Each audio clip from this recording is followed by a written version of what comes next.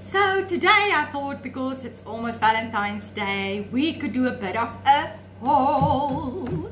So I went to this local store that we call the Crazy Store, and I got a few things. I hope you like it. This bag in itself is already a nice thing to use for Valentine's Day. It's funky and fun, and it's got all these love eye emojis on it. And I thought it would be real nice to get something in this bag from someone you love or like, or a friend. So let's see what I got. Okay, the first thing I've got here is, ta-da! What is Valentine's Day without a romantic, nice smelling, scented candle? Now let's smell it. And it smells like, oh, it's terrible.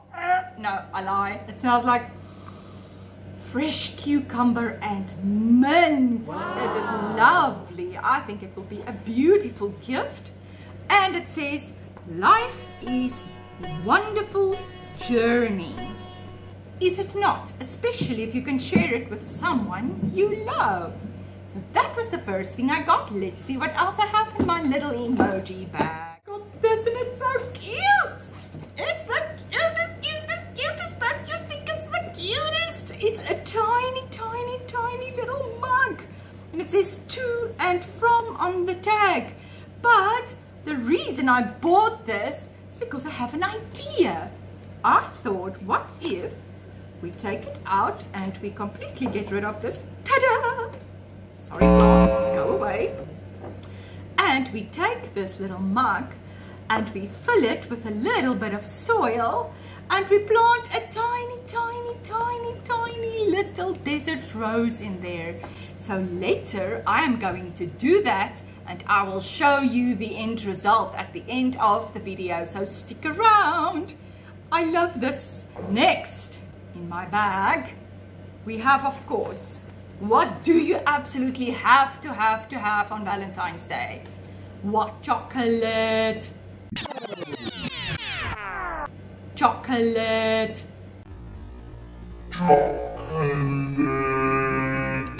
So this is like the normal general heart-shaped chocolate, but it gave me an idea when I saw the nice red foil.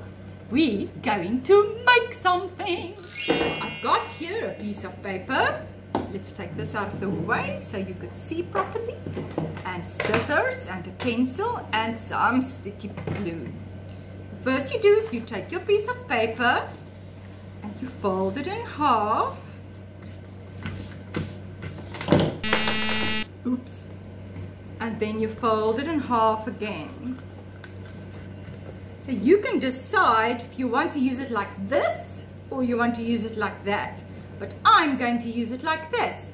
So then what you do is you take your little heart, and you can either just stick it onto the card like that and then write a nice message, or you can do what I am going to do now, and I honestly hope my plan works.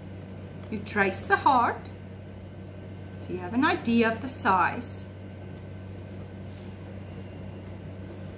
Then you open up your piece of paper again. You make a little hole so you can get the scissors inside. And then you cut out your heart. Be careful because it's got to be the right size.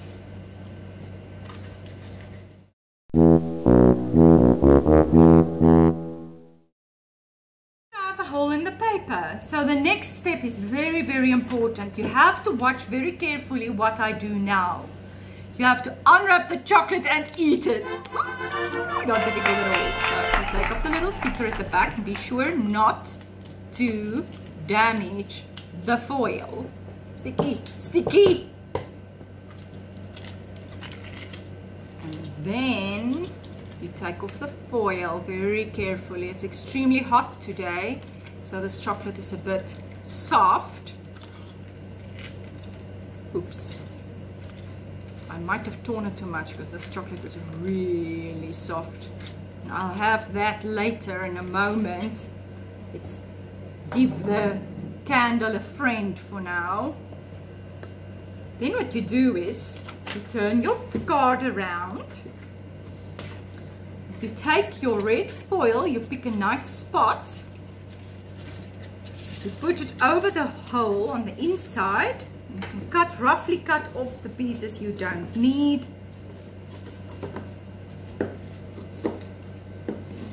That'll do.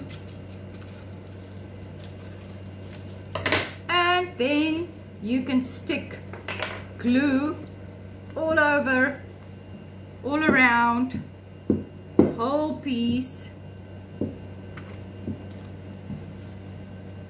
Oops. And then you just stick your piece of foil over your hole like that.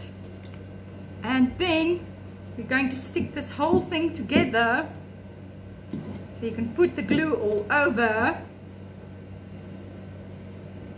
to secure that in place.